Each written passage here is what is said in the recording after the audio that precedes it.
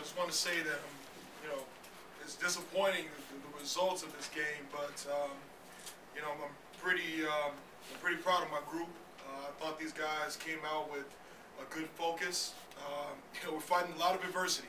Some injuries, some difficult situations. Obviously an ejection in the middle of the game when we had a good momentum, and then dealing with that situation. But that's the rules, and we got to abide by those, obviously. But obviously some breakdowns and some lapses at times. But I'm really proud of my group, and my three seniors really stepped up, and I challenged them.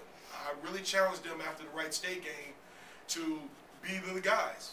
This is your team, this is your group, this is your season. And I really challenged these three guys to step up, and they did exactly what I asked them to do. And obviously the results aren't there, but I'm glad to see the guys responding to their coach. And we'll take this momentum and move forward. Hopefully we get the results we're looking for. What do you credit to that momentum change start of the second half? Well, I mean, just, that Detroit team is good, and those guys came out, knowing that they played, not as well as I'm sure they feel they can play. And they came out trying to get the momentum turned, and we knew there was going to be a run. We knew that Detroit were going to respond, and they lost one of their key players as well. So, you know there's going to be momentum swings. There's going to be runs by both teams. You just got to weather the storm. We got down by 10 in the middle of the half, and we responded as well. And that's an encouraging thing, because we've been on the other side where we've relinquished leads. And, but for our guys to fight back, to get back in there within a possession or two was very encouraging. And I thought our guys did a good job of just trying to stay within the game plan, although we were dealing with some obvious adversity. Coach, Burtis' injection was definitely a turning point in the game. How did that affect your strategy going forward for the rest of it? Well, it just limited my rotation. Guys, the way we play, we just plug people into spots. But what it did was it really limited our rotation. I wasn't able to get guys breathers like I wanted to, and it kind of limited those things. But at the same time, Brad's our glue guy. Brad is a guy that I can put on any position. He's a guy that gets me extra possessions by getting on the glass. Obviously, he's got a presence out there. When he's there, he's taking charges. He's getting his hand on loose balls. And not having him in this game was pretty costly. Coach, two-part thing about Brad. First of all, what did you see with him and Eli? And the second thing was, what did the officials tell you? I saw nothing. But what they said they saw was an elbow and a retaliation. And that in the rules, if there's an elbow, there's a discretion of the referees to make an ejection. And obviously a retaliation draws an ejection. So the guys followed the rules. They explained it to me pretty simply, and obviously we honor those rules, the way they're implied there. So, there's nothing else to do but play after that. You just gotta, bounce back. I thought our guys did a good job of responding and just playing through that, and we were able to finish the half on a decent note. For the players, you guys have had so many close losses in like 2-point games, now 3-point game. Just how frustrating is that, and what's the difference? What's that extra step you need to make to not get in those situations? I mean, the situation's been tough. Close games, you always want to finish out on top.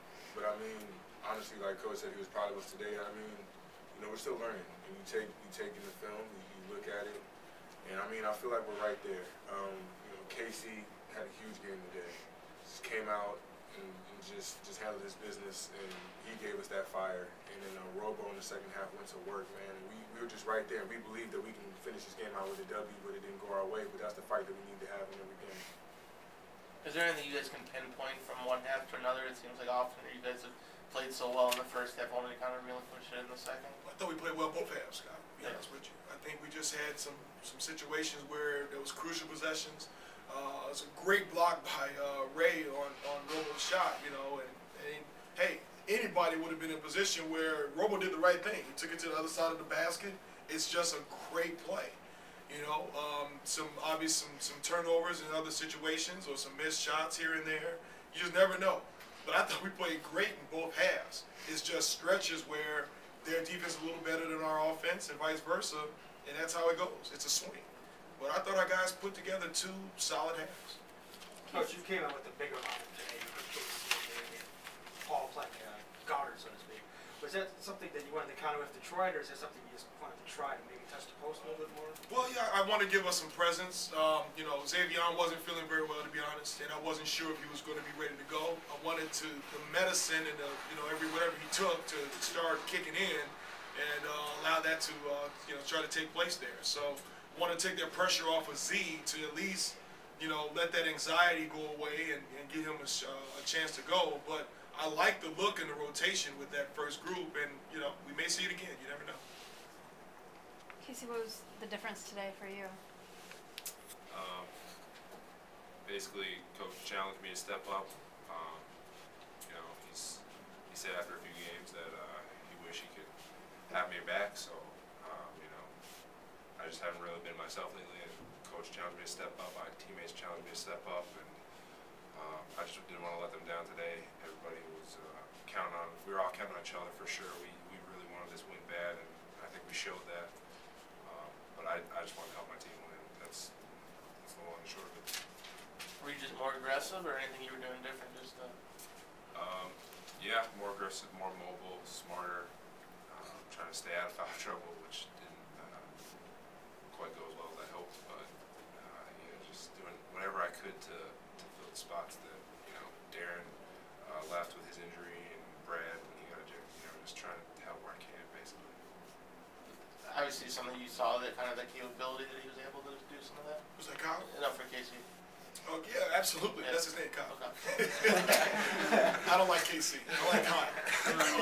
I think the biggest thing for him is, he's got the ability. He's got experience.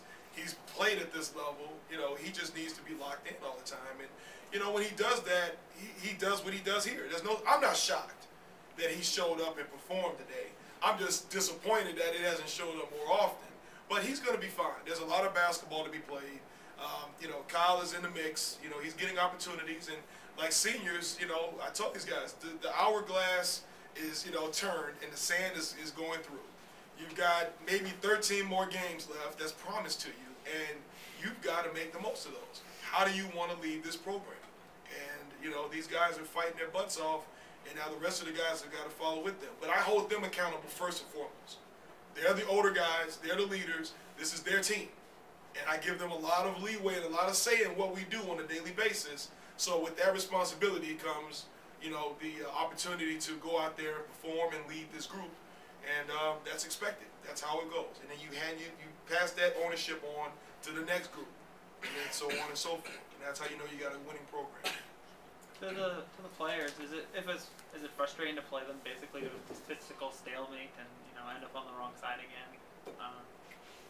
You guys did everything you think you need to do to beat Detroit. You rebounded for the shot.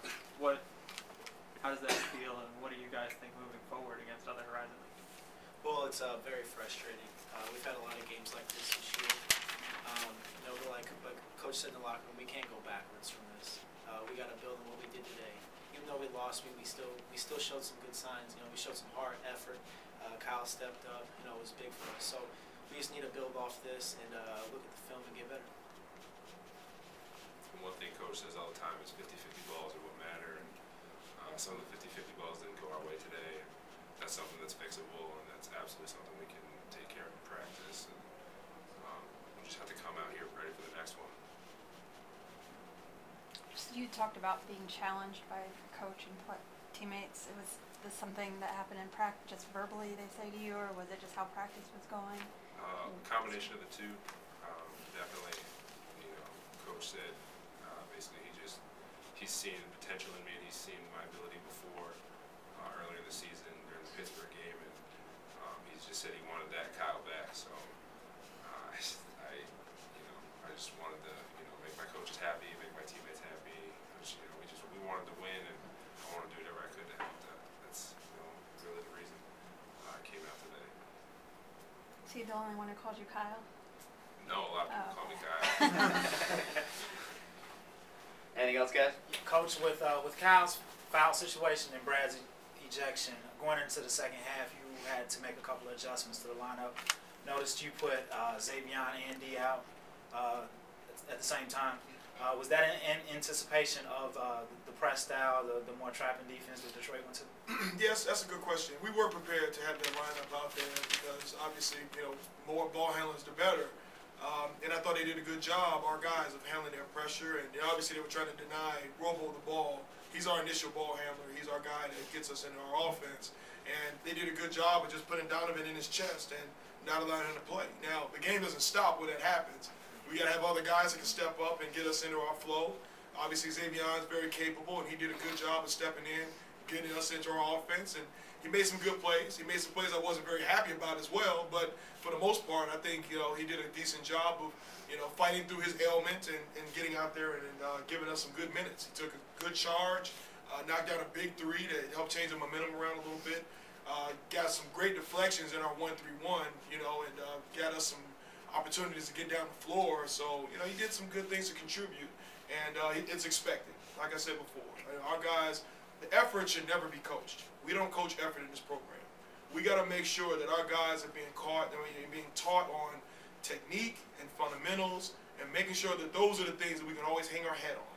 But effort should never be a compromise. It needs to be there all the time, no questions asked. And I've never had that problem. Now, concentration, fundamentally, not doing what we need to do, breaking down and getting our defense consistent. Those are things that, we've lapsed here and there and we can fix. And that's why I'm getting paid, to work on those things. Thanks, everybody.